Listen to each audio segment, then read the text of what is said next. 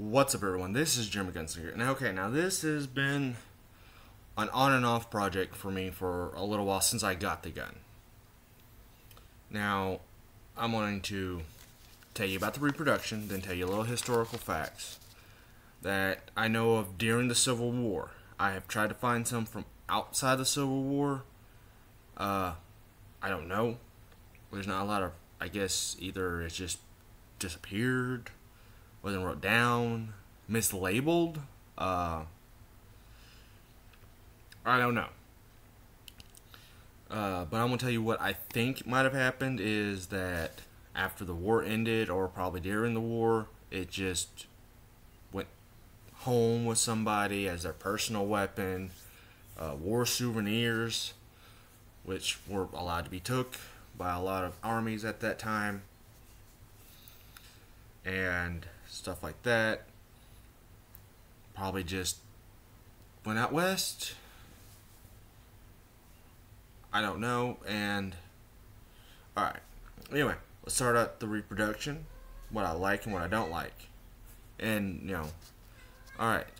Barrel length is 7.5 inches. Average velocity with 15 grains of powder. Now, you're going to get for average with a round ball. Yeah, I just tongue-tied all that up. Try that again. Average velocity with 15 grains with a 375 round ball. You're going to get between 585 and 668. Blah. I cannot talk today. Feet per second. Now that depends on powder. And that's from Guns of the Old West, and that's also from Hodgdon's Basic Muzzleloader Manual. This is the, I think last year's 36 caliber Navy, might as well say 777. I'm 15 grains. On gets 662 according to them at 15 grains. And then Dustin Winokur went out and tested it on his Navy with 777 at the, and got 668. Well, with some GoX 2, and now this is all 3F. I've got 2F, so it's gonna be a little bit smaller. But I got the 2F so I can reload 38 special semi-watt cutters after I get everything else. But anyway, he got about, as an average, 585. So that's where I got the two numbers. I use what he had because it's where he is. Once I get a chronograph, I will test all that stuff out to see what I get here. Because one, different elevations, weather conditions. Where he was shooting at, it looked kind of very sandy and dry. Where I'm at, it's a lot of moisture in the air because I'm in the south and farm country of the south, the Delta part. So it could be a little different. It could be a little faster. It could be a little slower because all that does affect. But anyway,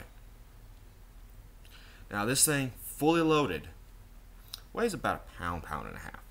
That's a very light revolver. I mean, I'm thinking about taking this out for when I go just out. Just want to go out in the woods and have something. I mean, give me 5 shots. Round ball or that Lee, black powder cartridge. I mean, it would take care of a snake. It would take care of, if it's rabbit season, squirrel season, I see one, I just get one, and it'd be plenty powerful enough for that because it meets according to my state law, it meets the qualifications for that, and it's for small game. So I mean, I gotta make sure I'm gonna double check, and But the modern reproductions do a very, very good job. I mean, except for the grips, but of course, by the time we actually took pictures of it, we don't know what kind of grips they would have. Because, they're wore down and everything. But I do not like this reddish. I am probably going to take this off, strip it and redo it myself because I don't like that. But I won't leave this as well. I'm doing a bunch of videos until I do show you what I do, because I have not even customized the sights at all, which is one on the hammer right there, and then that brass thing. I'm probably going to turn this into a black powder pistol shoot competition, which I can only use round ball, and I find a good load for that.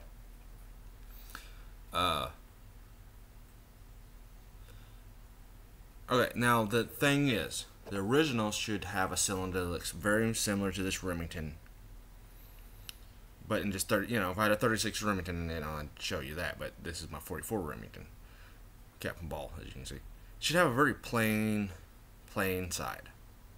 Not really, that's what this should look like on this gun. Something kind of like that. That's how it should look. But I have a feeling for cost effectiveness and everything. I hope that didn't. I have cats. They use a Colt Navy cylinder, and yes, this is loaded because I was going to go shooting today, and so I loaded up a few guns, and yeah, it started raining, so that's out of the picture. I'm not gonna go get sick just to burn some powder. And like I said, I have a feeling they did that just because they probably use a lot of Navy stuff on this, because this looks like a Navy loading lever. Okay. This looks like a Navy front, except just rounded down. So, they could probably just bank in Navy and says, oh, we need, they make X and they have some extra, which, working as a factory worker, you have, sometimes you make too many. They might take some of those extras that, are good. They quality, they have to go, all guns have to go through quality control. And they might just take some, make Leech and Rigdon. Wouldn't say that, say Midway, or just 200 Leech and Rigdons, 200 Navies. Someone makes 235. The Leech and Rigdon short 30. I just take some Navies, smack them, give them the, make them look like a Leech and Rigdon. There, and then out the door. Which, it wouldn't be hard. And by the way, because of the weird-ass weather, my normal treatment to these things is not working for long-term storage. There's a little rust right there. I have to take these apart. So I had something that would help with this, but it's just been hot, rainy, hot, rainy, hot, rainy, hot, rainy. It's just been very moist. So, but anyway. So, like I said, that's just probably to help keep costs down. Now, a lot of this comes from Leech and Rigdon, revisited by Kent Wall. You can go, he talks about a lot more. He talks about the Leech, Thomas Leech by himself, then Leech and Rigdon, which this is what it's named as. Okay? This is just what this one's called, Leech and Rigdon. That's why I'm doing the Leech and Rigdon, not Ashley and Rigdon. That's a different, which I could literally use the same gun for all three. But anyway, I'm not going through all that. But anyway, it had a rounded, even historically, it had a round barrel with 6-shot, 36 caliber, and it had an iron frame. Now, modern reproductions use probably mild steel, probably the cheapest steel they can buy that will still do the, handle the pressures. Just under 2,400 based on records of surviving serial number guns are left, and roughly 3,600-ish were made, but not, now that could be the complete thing. Now whether those were all shipped out, what happened to them, I don't know. So it's like That's according to his books. Like 3,000 and something were made, but only 2,400 are surviving. So, I mean, that's pretty good survivability. So, the fact that, now here's the thing, Time Life said these were made out of dubious metals and they would explode if you shot them today. Yeah, if you throw modern gunpowder in it. If I was to throw Stephen Trailboss in here and pull the trigger and it went off, it'd go boom. But anyway, cylinder was plain. We already got over that. Through that. Now this started roughly around, the Leech and Rigdon actually started around the spring of 1862, and then became the Leech and Agni. So it continued into near the end of the war. So I mean, it was around for almost all the war. I mean, it was around for a while. So there was a lot of these, and Confederate cavalrymen, officers. It was the second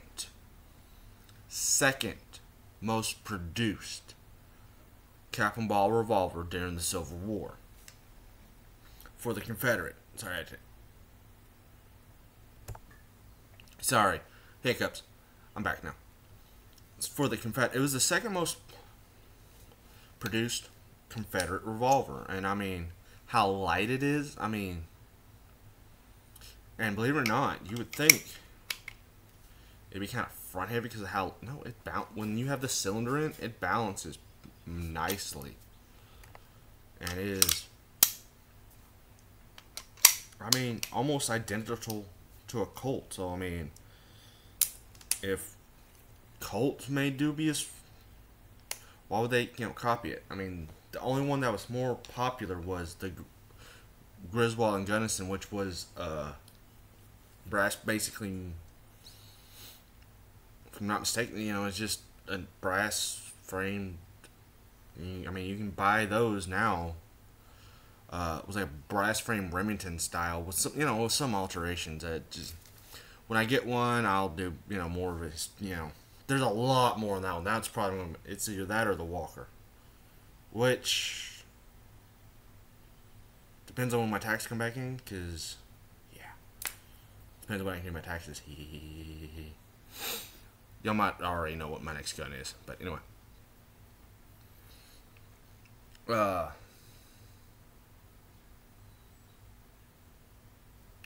should hopefully soon I'll be out to the range and do some testing. I have some 50 cal 777 testing out of my CVA Bobcat. My Knight. I'm gonna get me another.